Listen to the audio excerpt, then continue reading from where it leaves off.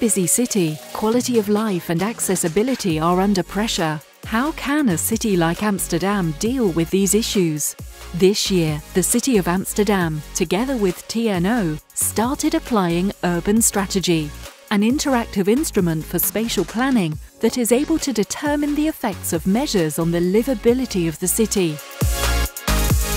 such as the extent to which shuttle buses and a park and ride contribute to accessibility during large-scale roadworks, or the effect that reducing car traffic in a street can have on the noise in the neighbourhood.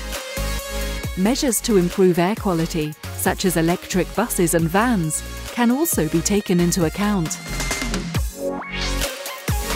The effect on air quality can be shown in different ways. And how does this contribute to the reduction in CO2 emissions, which is vital for the climate? Urban strategy visibly demonstrates in various ways the potential for making the city clean and livable. This helps you to find well-considered solutions to the complex issues a city faces. Are you interested in discovering what urban strategy can mean for you?